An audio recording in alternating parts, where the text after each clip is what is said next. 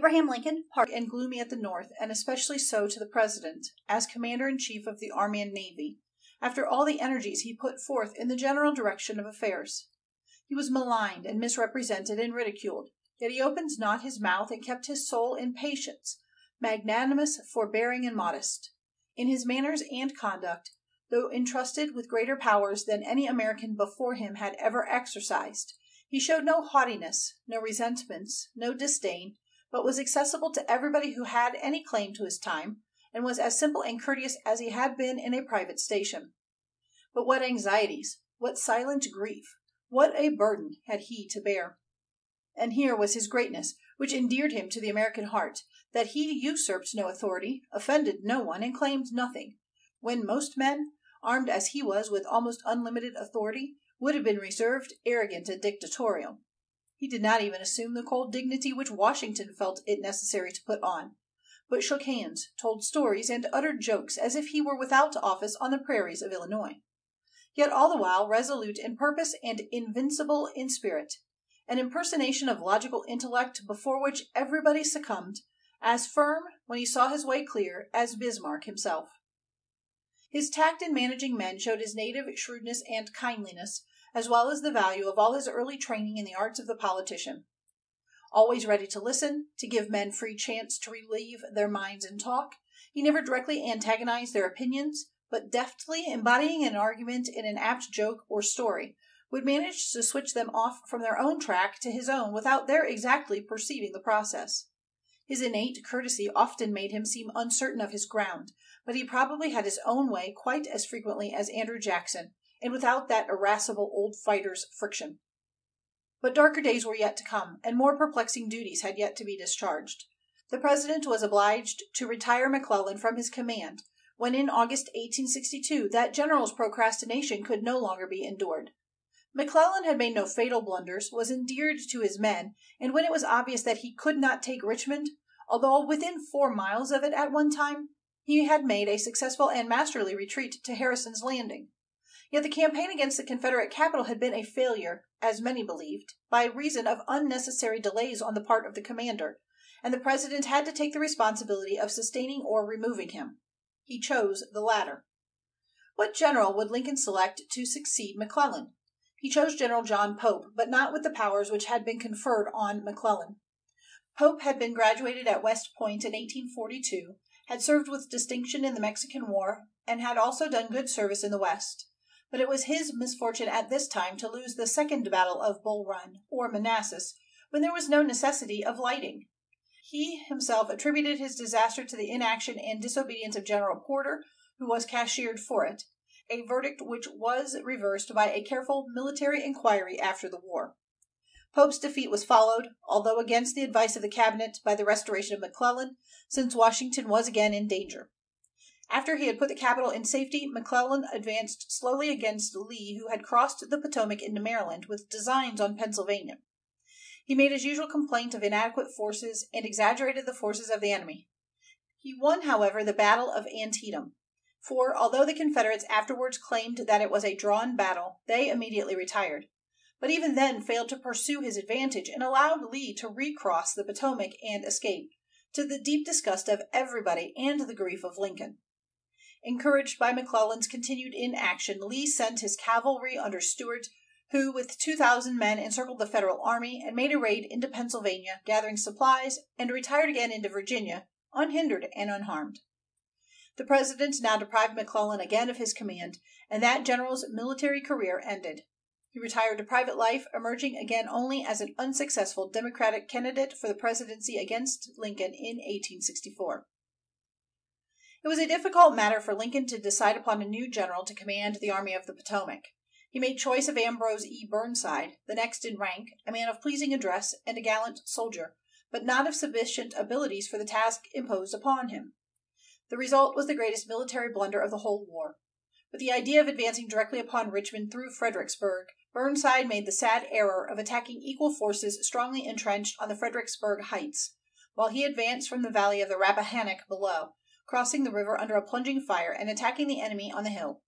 It was a dismal slaughter, but Burnside magnanimously took the whole blame upon himself and was not disgraced, although removed from his command. He did good service afterwards as a corps commander. It was soon after Burnside's unfortunate failure at Fredericksburg, perhaps the gloomiest period of the war, when military reverses saddened the whole North, and dissensions in the cabinet itself added to the embarrassments of the president, that Lincoln performed the most momentous act of his life, and probably the most important act of the whole war, in his final proclamation emancipating the slaves and utilizing them in the Union service as a military necessity. Ever since the beginning of hostilities had this act been urged upon the president by the anti-slavery men of the North, a body growing more intense and larger in numbers as the war advanced. But Lincoln remained steady to his original purpose of saving the Union, whether with or without slavery. Naturally and always opposed to slavery, he did not believe that he had any right to indulge his private feeling in violation of the constitutional limitations of his civil power, unless, as he said, measures otherwise unconstitutional might become lawful by becoming indispensable to the preservation of the Constitution through the preservation of the nation. Thus, when in 1861 Fremont in Missouri proclaimed emancipation to the slaves of persistent rebels, although this was hailed with delight by vast numbers at the North, the president countermanded it as not yet an indispensable necessity. In March 1862, he approved acts of Congress legalizing General B.F. Butler's shrewd device of declaring all slaves of rebels in arms as contraband of war, and thus, when they came within the army lines, to be freed and used by the Northern armies. In March, May, and July 1862, he made earnest appeals to the border states to favor compensated emancipation, because he foresaw that military emancipation would become necessary before long. When Lee was in Maryland and Pennsylvania, he felt that the time had arrived, and awaited only some marked military success, so that the measure should seem a mightier blow to the rebels and not a cry for help.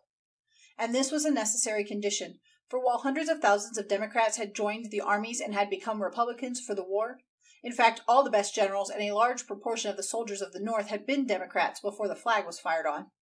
Yet the Democratic politicians of the pro-slavery type were still alive and active throughout the North, doing all they could to discredit the national cause and hinder the government, and Lincoln intuitively knew that this act must commend itself to the great mass of the Northern people, or it would be a colossal blunder.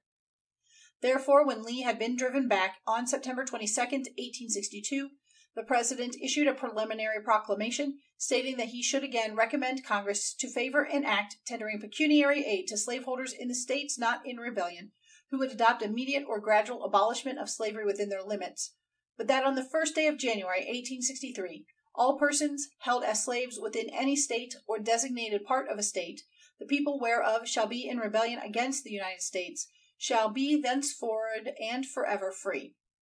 And accordingly, in spite of Burnside's dreadful disaster before Fredericksburg on December 13th, unfavorable results in the fall elections throughout the North, much criticism of his course in the newly assembled Congress, and the unpopular necessity of more men and more money to be drawn from the loyal states, on January 1st, 1863, the courageous leader set forth his final and peremptory decree of emancipation. He issued it by virtue of the power in me vested as Commander-in-Chief of the Army and Navy of the United States in time of actual armed rebellion against the authority and government of the United States, and as a fit and necessary war measure for suppressing said rebellion. Of course, such an edict would have no immediate force in the remoter states controlled by the Confederate government, nor at the time did it produce any remarkable sensation except to arouse bitter animadversion at the North, and renewed desperation of the effort at the South.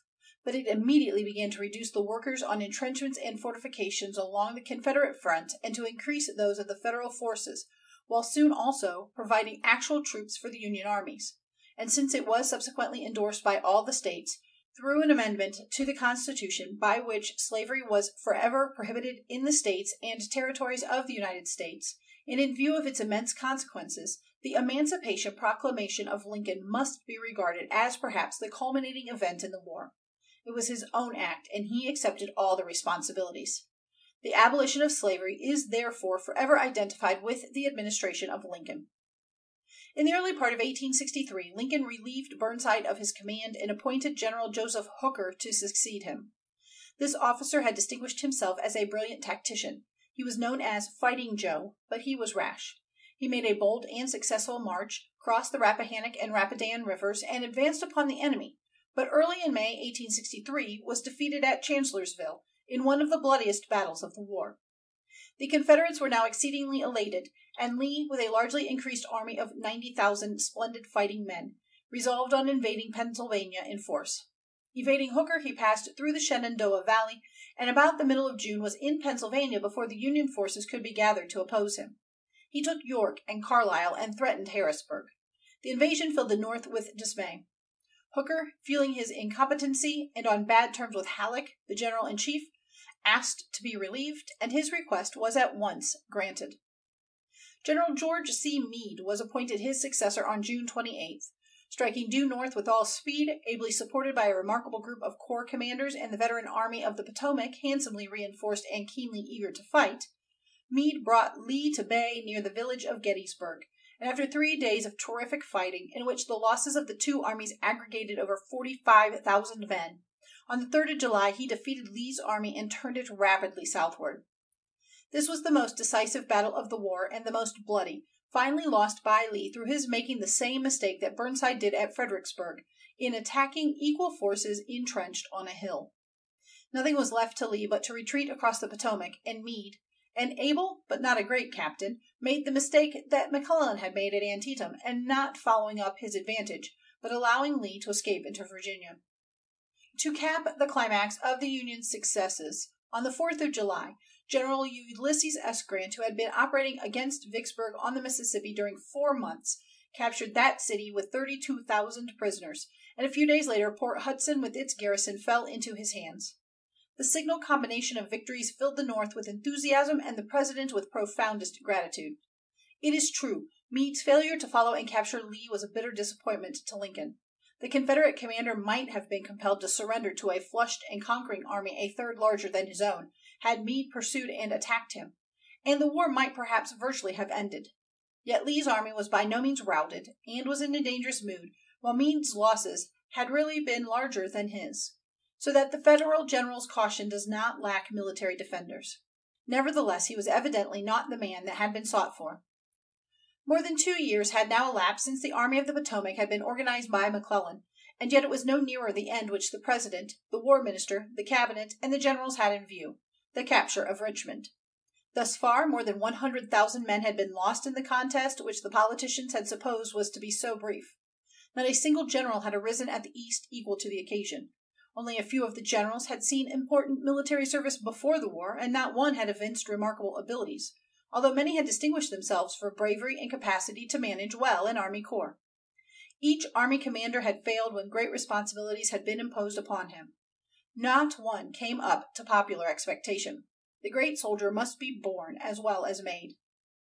It must be observed that up to this time, in the autumn of 1863, the President had not only superintended the Army of the Potomac, but had borne the chief burden of the government and the war at large.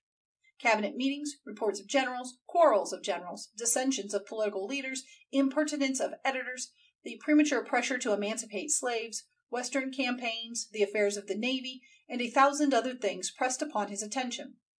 It was his custom to follow the movements of every army with a map before him, and to be perfectly familiar with all the general and many of the detailed problems in every part of the vast field of war. No man was ever more overworked. It may be a question how far he was wise in himself attending to so many details, and in giving directions to generals in high command, and sometimes against the advice of men more experienced in military matters. That is not for me to settle. He seemed to bear the government and all the armies on head and heart, as if the responsibility for everything was imposed upon him. What had been the history? In the East, 2 years clouded by disasters, mistakes, and national disappointments, with at last a breaking of the day, and that in the West. Was ever a man more severely tried? And yet, in view of fatal errors on the part of generals, the disobedience of orders, and the unfriendly detractions of Chase, his able but self-important Secretary of the Treasury, not a word of reproach had fallen from him. He was still gentle, conciliatory, patient, forgiving on all occasions, and marvelously reticent and self-sustained. His transcendent moral qualities stood out before the world unquestioned, whatever criticisms may be made as to the wisdom of all his acts. But a brighter day was at hand. The disasters of the East, for Gettysburg was but the retrieving of a desperate situation, were compensated by great success in the West. Fort Donelson and Columbus in 1862, Vicksburg and Port Hudson in 1863, had been great achievements. The Mississippi was cleared of hostile forts upon its banks and was opened to its mouth. New Orleans was occupied by Union troops. The finances were in good condition, for Chase had managed that great problem with brilliant effect. The national credit was restored, the Navy had done wonders, and the southern coast was effectually blockaded.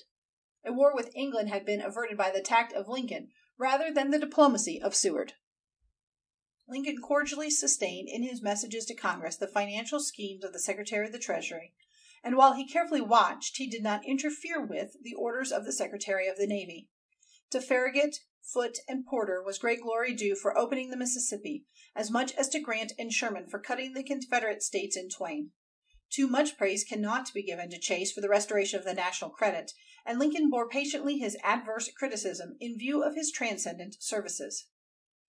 At this stage of public affairs, in the latter part of 1863, General Grant was called from the West to take command of the Army of the Potomac. His great military abilities were known to the whole nation.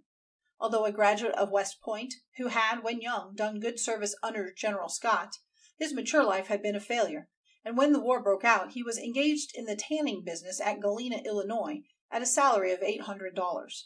He offered his services to the governor of Illinois and was made a colonel of volunteers. Shortly after entering active service, he was made brigadier general, and his ability as a commander was soon apparent. He gradually rose to the command of the military district of southeast Missouri, then to the command of the great military rendezvous and depot at Cairo. Then followed his expedition, assisted by Commodore Foote, against Fort Henry on the Tennessee River, in the early part of 1862, with no encouragement from Halleck, the commanding general at St. Louis. The capture of Fort Donelson on the Cumberland River came next, to the amazement and chagrin of the Confederate generals, for which he was made a major general of volunteers. This was a great service which resulted in the surrender of Generals Buckner and Johnston with 15,000 Confederate soldiers, 20,000 stands of arms, 48 pieces of artillery, and 3,000 horses. But this great success was nothing to the siege and capture of Vicksburg, July 4th, 1863, which opened the Mississippi and divided the Confederacy, to say nothing of the surrender of nearly 30,000 men, 172 cannon, and 60,000 muskets. Then followed the great Battle of Chattanooga, which shed glory on Thomas, Sherman, Burnside, and Hooker, and raised still higher the military fame of Grant, who had planned and directed it. No general in the war had approached him in success and ability. The eyes of the nation were now upon him. Congress revived for him the grade of lieutenant general, and the conqueror of Vicksburg and Chattanooga received the honor on March 3, 1864, the first on whom the full rank had been conferred since Washington. The lieutenant generalcy conferred on Winfield Scott after the Mexican War was a special brevet title of honor, that rank not existing in our army. On the 8th of March, the President met the successful and fortunate general for the first time, and was delighted with his quiet modesty. On the next day he gave him command of all the armies of the United States. Grant was given to understand that the work assigned to him personally was the capture of Richmond, but he was left to follow out his own plans and march to the Confederate capital by any route he saw fit. Henceforth the President, feeling full of confidence, ceased to concern himself with the plans of the general commanding the Army of the Potomac. He did not even ask to know them. All he and the Secretary of War could do was to forward the plans of the Lieutenant General, and provide all the troops he wanted. Lincoln's anxieties, of course, remained, and he watched eagerly for news, and was seen often at the War Department till late at night, waiting to learn what Grant was doing. But Grant was left with the whole military responsibility, because he was evidently competent for it. The relief to Lincoln must have been immense. The history of the war from this time belongs to the life of Grant rather than of Lincoln. Suggestions to that successful soldier from civilians now were like those of the Dutch deputies when they undertook to lecture the great Marlborough on the art of war. To bring the war to a speedy close required the brain and the will and the energy of a military genius, and the rapid and concentrated efforts of veteran soldiers, disciplined by experience and inured to the toils and dangers of war. End of section 18.